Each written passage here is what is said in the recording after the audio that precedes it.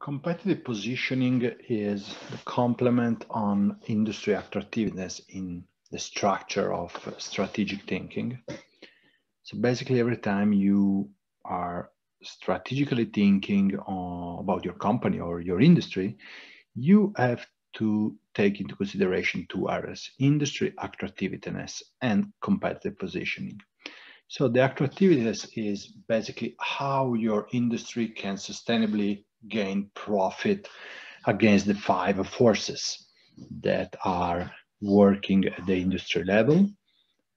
So you can refer on this about the five forces framework that you can find in other videos of this series.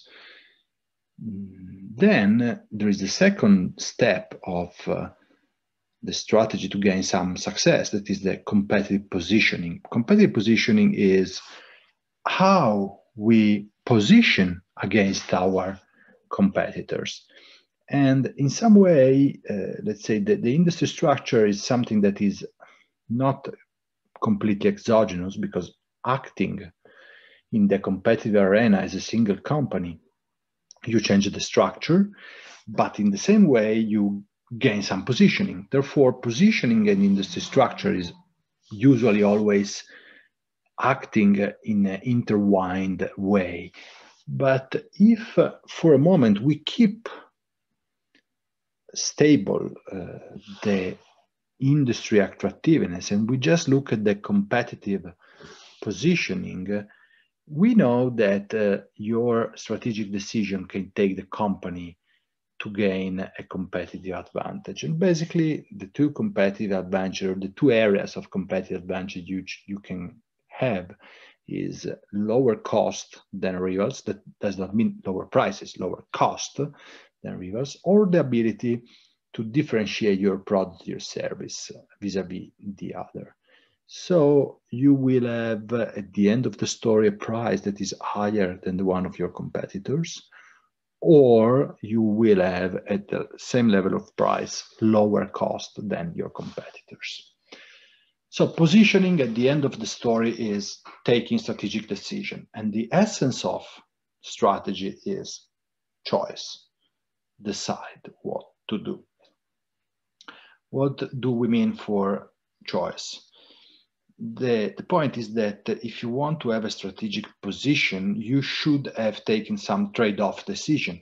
Because if you can take that position without trading off, without renouncing to other position in the industry, then everybody can have the same position without any difference.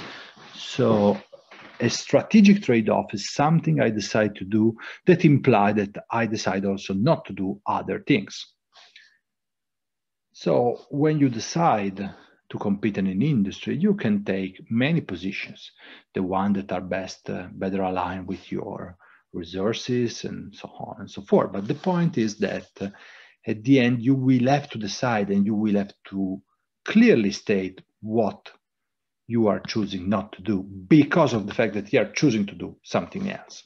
The example in the page is airline. You can do the low-cost airline, but if you do the low-cost airline, you cannot serve meals or having a lot of perks on board, or having a lot of services when you do the check-ins and so on. You must be a low-cost company with bare bone operations. If you want to do the premium airline company, you will have meals, you will have business class, you will have new and wonderful updated airplanes with perfect furnitures, and you're doing something else. You cannot do both. That's the idea that strategy means taking decisions. As a consequence, here is that when you have a position that is a strategic position, you will be able to command your position given your competitive advantage. So you can have higher prices or lower costs because of the position you chose in the past. So positioning and scope within the industry take us to the three generic strategy. The three generic strategy are, let's say, based on price or cost. So if you want to be a differentiating company, you want to position yourself as someone who is selling products that are different from the competition, you are here. If you want to sell products that are similar to the competition, but your overall cost is lower, you will be here. But in both cases, in the generic strategy, you will hold this position towards the entire market.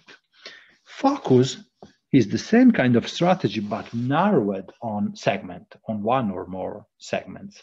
So in that case, you will be the lower cost provider for a specific segment because you do something on big volumes, because you are near to that kind of customer, because you did some specific investments to serve at a lower cost that kind of customer, and so on and so forth. Or you would be different, but just for that small amount of customers that are in the segment you want to serve. So at the end, you must have one of these strategic position, and you must be always you must take care of the fact that you must have clear one of these strategy.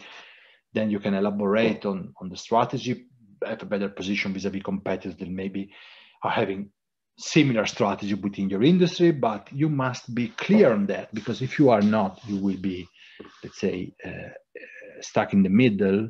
So you will be somewhere, let's say here, doing different things, and you will not get any positioning. And if you don't have any right and clear position, you will not have any above average return.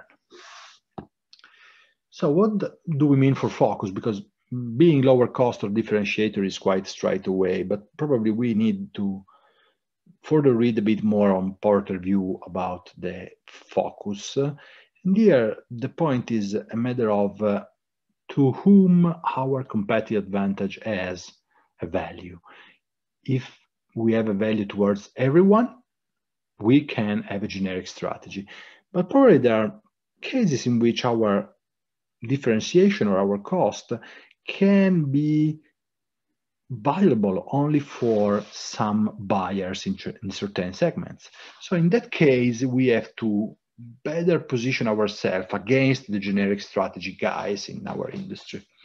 And here there is, let's say, the first step of the disruptive innovation theory of Professor Christensen, because Porter himself said that sometimes in this finding the right group of buyers you can serve with a focus strategy, he spotted the fact that usually generic strategy companies tend to overperform in solving some needs. And therefore there is a place, as then Professor Christensen then highlight, there is some space here in which you can enter, lowering the overall cost of the production of the product or the service, and lowering as well the price, entering in the below area of the market. So give a look on what is the competitive advantage, because you have competitive advantage in the moment in which you take a positioning, but you have to decide how to position yourself. And to position yourself, you have to work on your value chain. So you cannot decide which is your competitive advantage just because you want to be positioned on premiumization. In the moment in which you decide, or you are thinking about a position on the premium area of the market, you have to look at your value chain and disaggregate your activities within the value chain.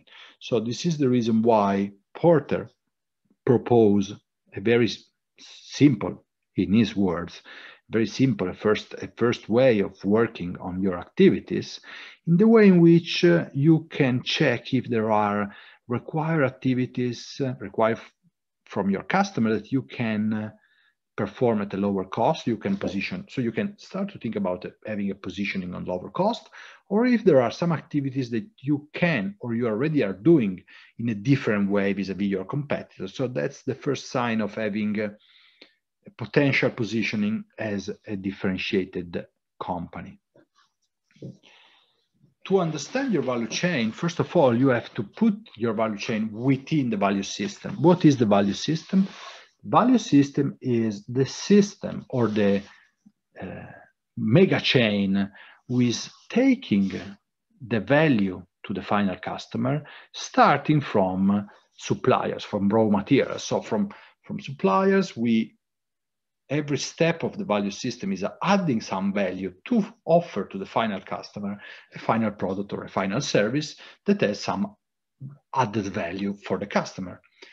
Every step of this chain is linked together with the other chains. So your suppliers are serving and are adding something to your value chain, and we refer to value chain of all the activities you are doing, and you're doing the same with your distributors. For example, if you do just in time, if you are producing foods, canned foods, you're doing just in time for your supermarkets clients, you are acting, helping the value chain of the distributor. This is lowering the cost of the supermarkets, it's lowering the cost and is giving you price advantage to the final customer. So every time you think at your value chain, you must also try to understand which are the linkage between your value chain and other value chain within the value system. And here you have the final most important value chain. So you, with all your activities here, and your customer, because also the final customer has a value chain. And this is a figure that is being proposed by Professor Porter himself. So the authentic analysis of value chain from his creator, from his inventor, is saying, give a look to the fact that also the buyer has a value chain, being a buyer, a business, or a customer, a final consumer. The point is that when you act with your activities on the activities of the buyer, you are hiring the willingness to pay for your product from the customer. And this, in this sense, you can command more value and take a part of that value in a term of price. So the value chain, the base of the value chain is activities. So for a small recap, we start from positioning here. Positioning means having a strategy. Strategy is made on cost of differentiation. Cost and differentiation have their sources in the value chain and in the value system. The value chain is made by activities. So what do we mean for an activity? An activity that is strategically relevant is an activity that has different economics vis-a-vis the other activities in the company, have an impact, a potential impact on differentiation, or has a potential impact on cost.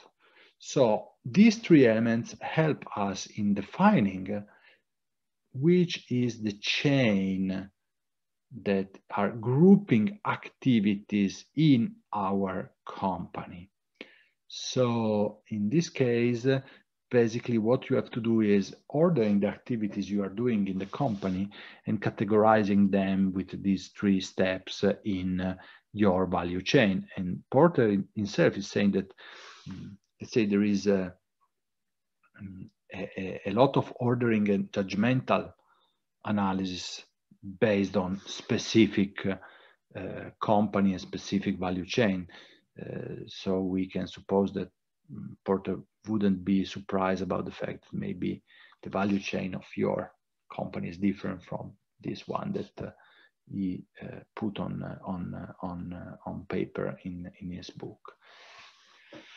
Every activity is made out of drivers. So we have competitive positioning. Positioning is made of premiumness, price, or low cost.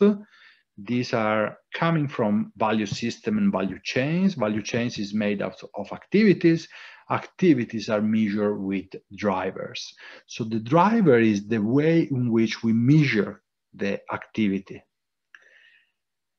For example, let's take the brand reputation. Brand reputation is an outcome, not a cause. Why a company is reputed by customer as a good brand? Why? Little by little, over time, the company did something that is of value for the customer, and it repeat to do that. So it create a reputation of doing something useful for the customer, and probably you start to invest early in marketing, in advertising, say, I'm doing that for the customer, that's the value I'm doing. And little by little, this brand become, let's say, the brand that is promising that value, keeping that promise. If you think about the Bears start to invest in the idea that diamonds are forever and are good for engaging and to get exposed. And for 50 years, they just say, this is the job to be done of your diamond. And so the job you can hire diamond to do is to help you to ask your girlfriend to engage and to marry you. And so little by little, the Bears become the brand. And now probably there is a value in that, because investing the same amount of money in marketing, the Bears has higher impact than maybe another competitor like, let's say, Tiffany or whatsoever. So the point is that you have to link from the driver measuring activities, you have to group activities to understand your value chain, and you have then to check your value chain within the value system and taking decision, in that case, having clear your value chain and the value system, which is the position you want to have. And so you take, let's say, the strategic decision of being positioned in your industry, and then the industry activities will be affected by your positioning as well. In this way, you close the process of the industry attractiveness, competitive position decisions that you have to make to take a strategic position within the industry.